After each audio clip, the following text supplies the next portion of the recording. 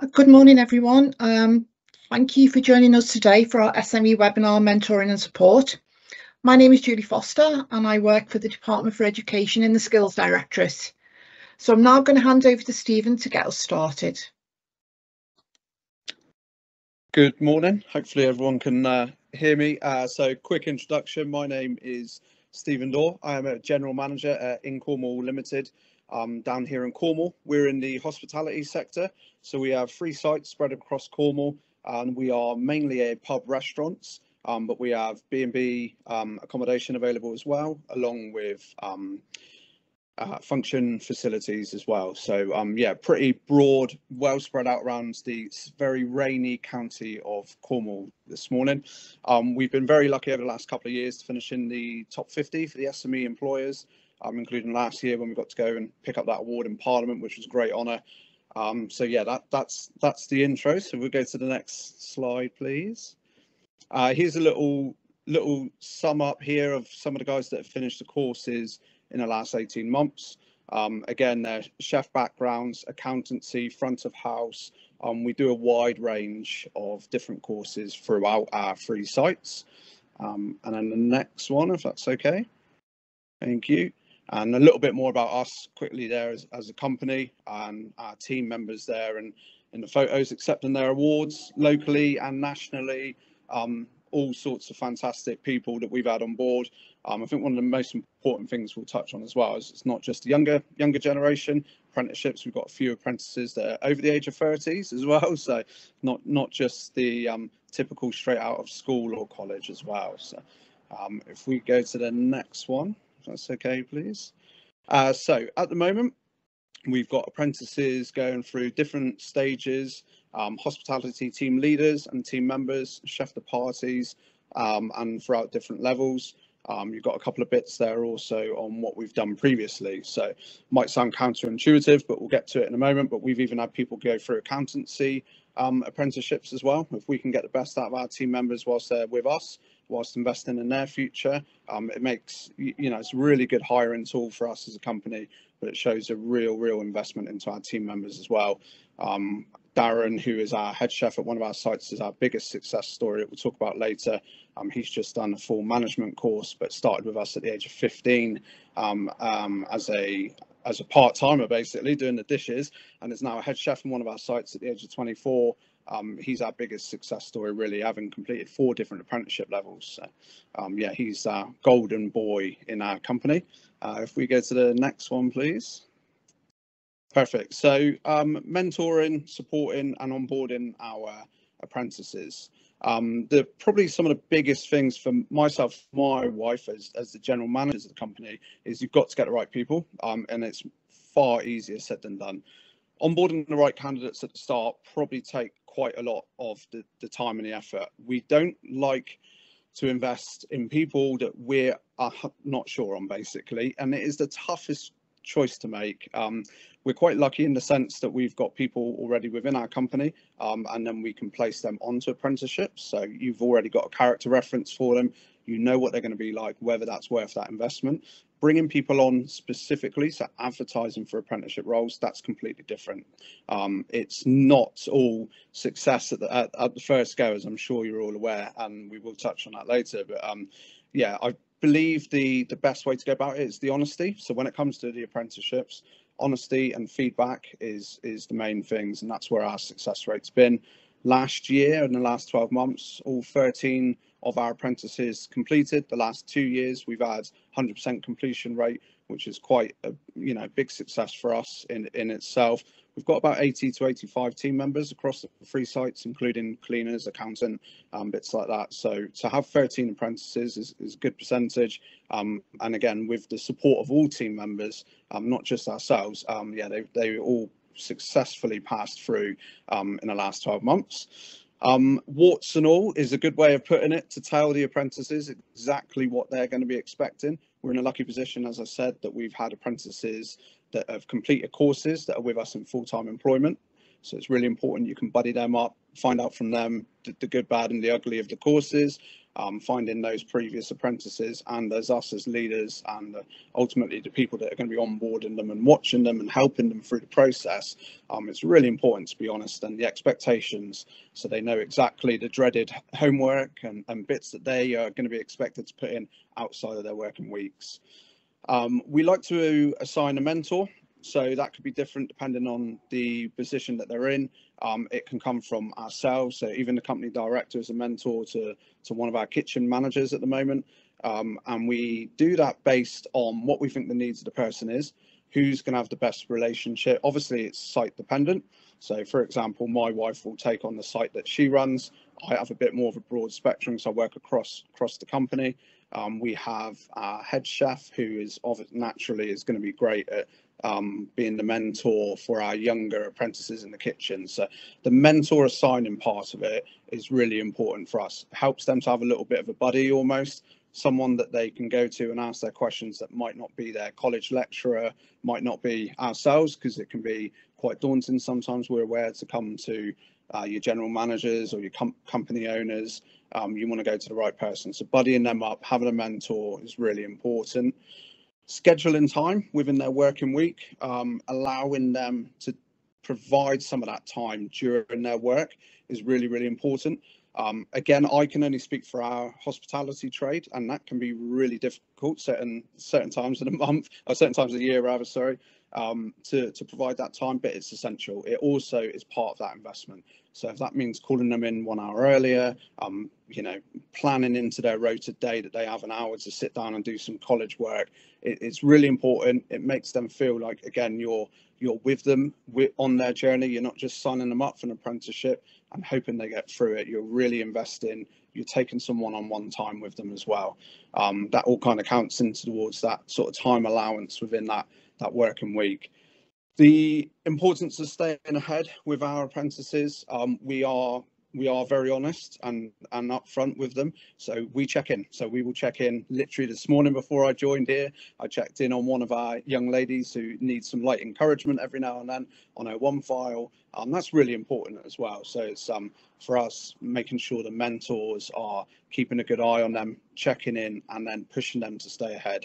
We have had many stories over the last few years where you will always get some apprentices that are absolutely fantastic, stay ahead of the curve, really invested. You will get some naturally that towards the end of the course comes to assessment time and they are lagging behind a little bit, or they're dropping off a little bit, and they need that light encouragement. I don't think that's any different in any walk of life, not just apprenticeships. So it's really important that we get them to stay ahead, so they don't have that panic that they have a test or an assessment. They have a lot of coursework to hand in, off the job hours to provide and upload. Again, it's just cushioning them along politely along the way. But the importance of staying ahead, I think they probably bang their head against the wall slightly throughout the year, but when they get towards assessment time, they realise why you've encouraged them to do so. The assessments and observations towards the end of the courses, it's really important for us. We're all very different. I know myself, if it's just some form of coursework I've had to do, then I can fly through. Any kind of test, for example, we're all very different. I know I am not personally fantastic in test conditions. Being aware of what your individual apprentices need. It's quite, again, it's difficult, it's time consuming because you are having to make that investment in them.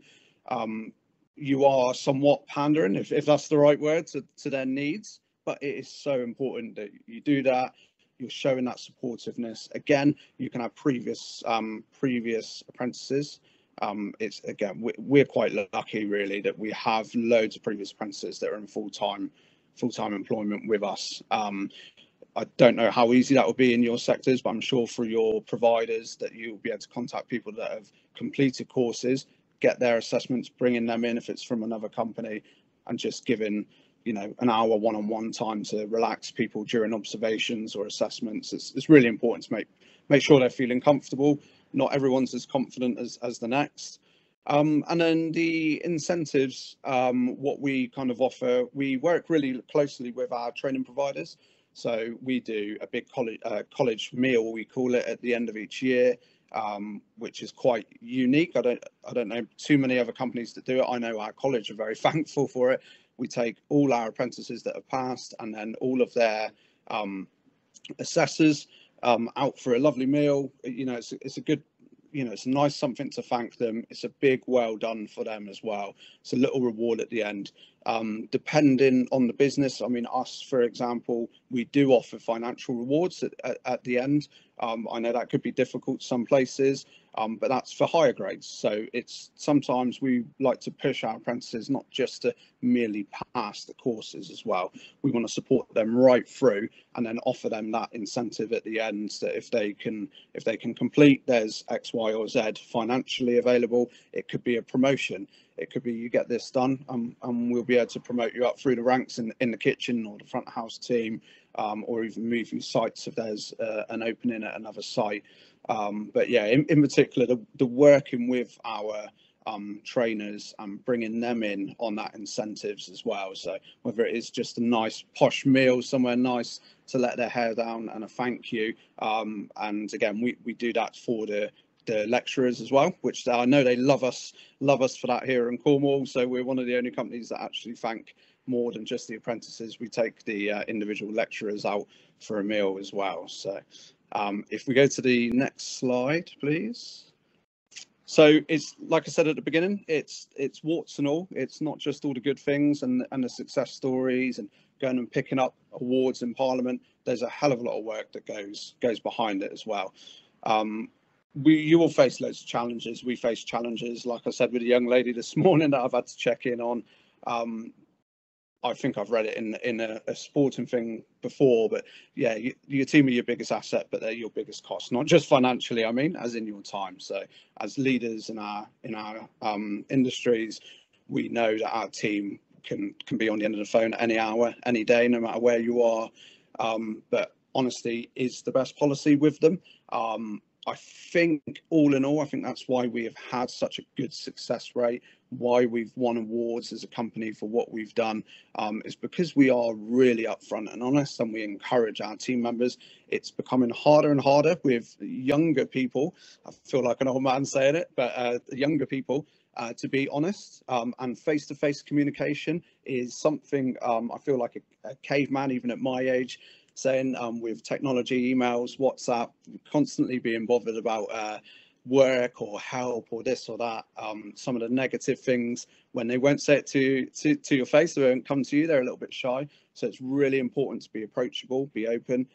Having that mentor can cushion the blow. We're not silly. If we've got a young, say a part-time 16-year-old young lady, she might feel more comfortable naturally going to her mentor than approaching myself or the company owner with a query. They might just feel like they see us running around 24/7 all the time.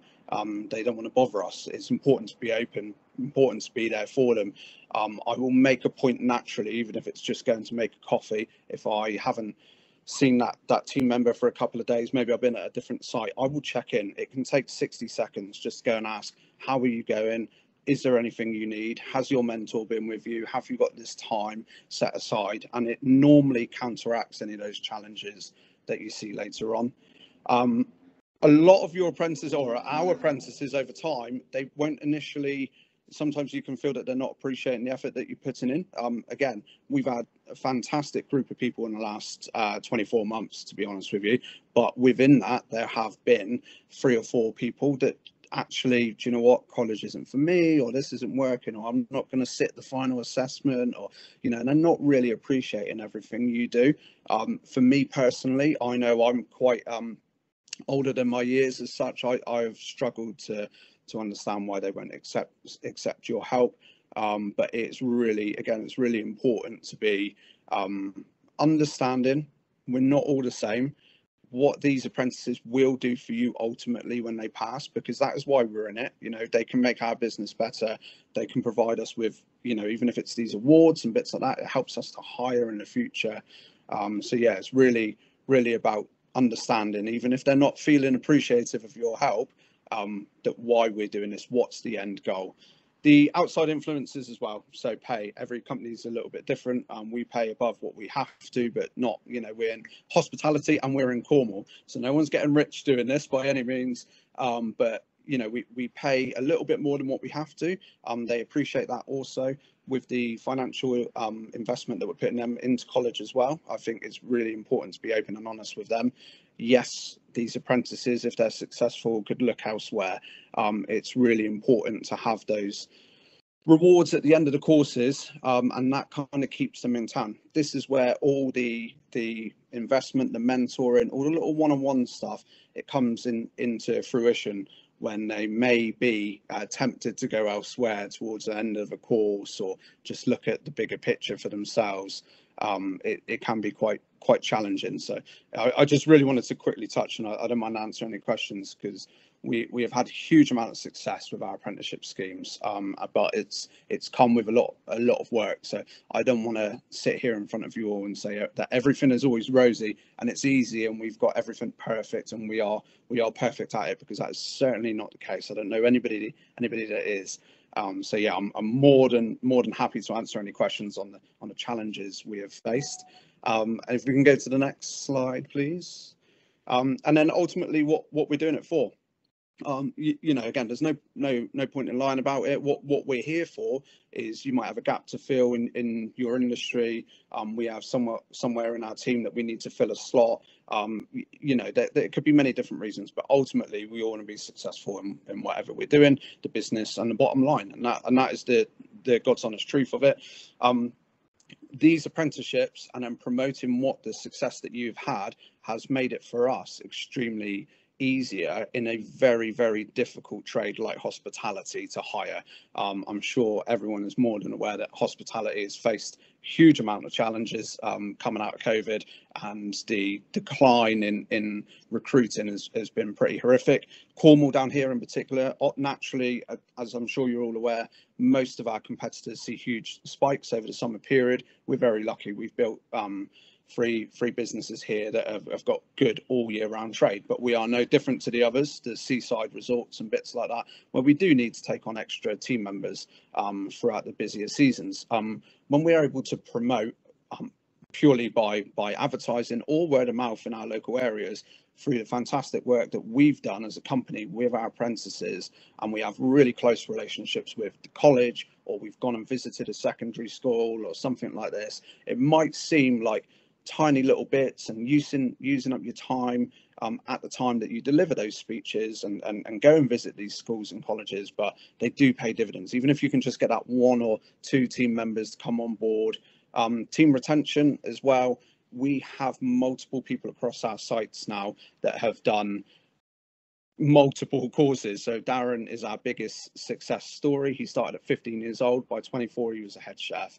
He done his level 2 and 3. He's then done management courses in catering, front house. He's absolutely fantastic. He's just bought his own home, so there's the personal benefits for him as well. So the team retention and the progression opportunities that you can show there, even if you're starting from scratch and you've never had an apprentice before, I think it's looking forward. It's the long-term goals of the business, what it enables you to do going forward long term. And then ultimately it's the investment in your business. You know, these people care, and they genuinely do. We are very lucky with everything that we put in, all that hard work we just spoke about, putting that in. 9 times out of 10, those team members genuinely care about your business, and because of that, their sales, the quality of what they're delivering, everything's improved. And at the end of the day, the bottom line is that they are a happier person in their workplace. It provides a better quality of service to whichever industry they're in, and hopefully, all in all, that helps your bottom line and your business grow as well. So, yeah, that's kind of a snapshot. Hope I didn't babble for too long, but that's where we are in the hospitality of hiring apprentices. So, thank you. Thanks, Stephen. That was brilliant. A really useful insight to your sector, and really how you do support the apprentices from the initial onboarding, and critical that you get the right people. And I like what you said about mentors are assigned, or buddies. It's real. Sometimes it's just the wording. A buddy is more supportive, the way things are. But yeah, and also most of all, you did say about the biggest challenges. It's not all rosy out there, and that's really good, and hopefully people will have gained a lot from that. So I would just like to say a massive thank you today. I think you've done a brilliant job in showcasing mentoring and support. There are a couple more slides, but I'll just go through very quickly. Just a reminder, they're on the screen at the moment are the rest of the webinars for this year.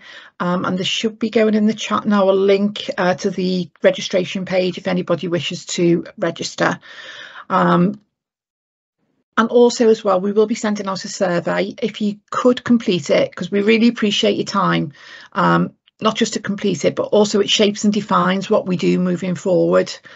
And I think there's a poll just gone in to the chat as well. If you could complete that, that would be fantastic.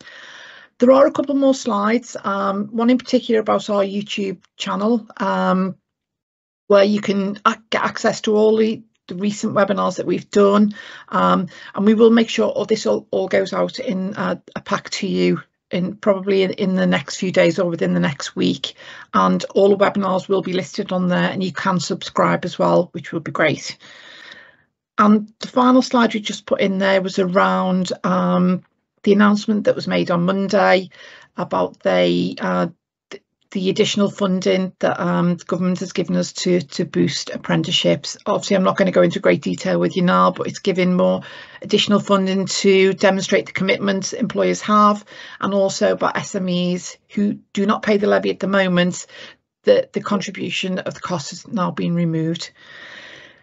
So thank you everyone for attending today, and have a great rest of the day. Thank you.